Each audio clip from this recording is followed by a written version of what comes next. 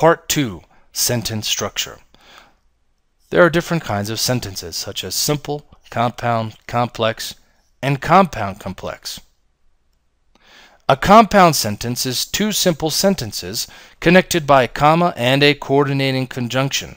Let's take a look at this. This is the basic formula for a compound sentence. Simple sentence, coordinating conjunction. Simple sentence.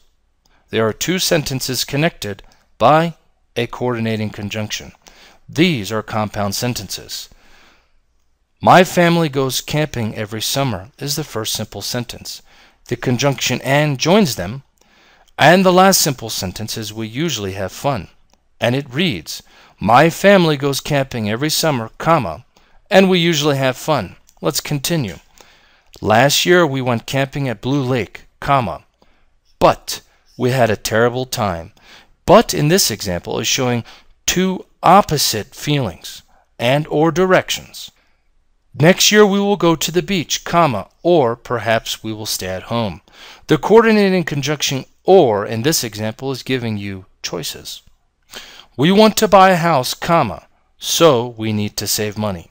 You can't do one without the other. So joins simple sentences which rely on one another. Command sentences can also be compound.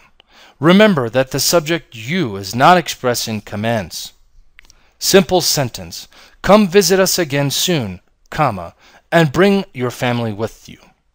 Have a good time, comma, but don't stay out too late. In command sentences, you is invisible because it is not expressed in commands. It is implied. It is the invisible meaning. Here are three important points to know about compound sentences. A comma and a coordinating conjunction connect the two halves of a compound sentence. There are 7 coordinating conjunctions in English: for, and, nor, but, or, yet, and so.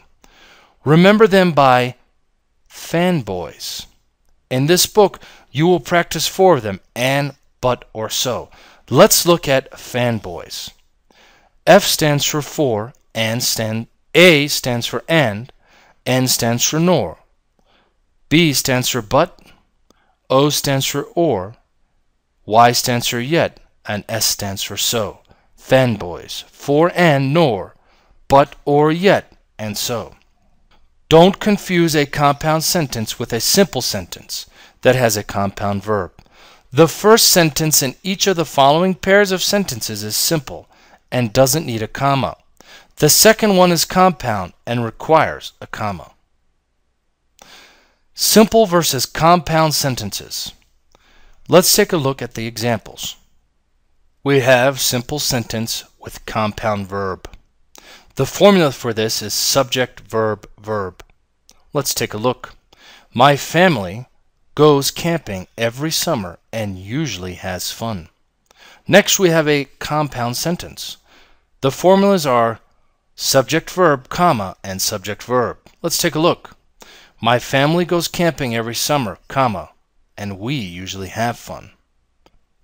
Now we have simple sentence with a compound verb.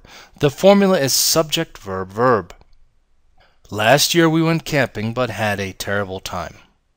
And now for compound sentence, the formula is subject, verb, comma, but, and a subject verb. Let's take a look.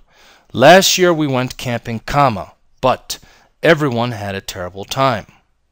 Now, simple sentence with compound verb. What is the formula? Subject, verb, verb. Let's take a look. Next year we will go to the beach, or perhaps stay at home. And compound sentence for the last example. The formula is subject, verb, comma, or subject, verb. Next year we will go to the beach, comma, or perhaps we will stay at home.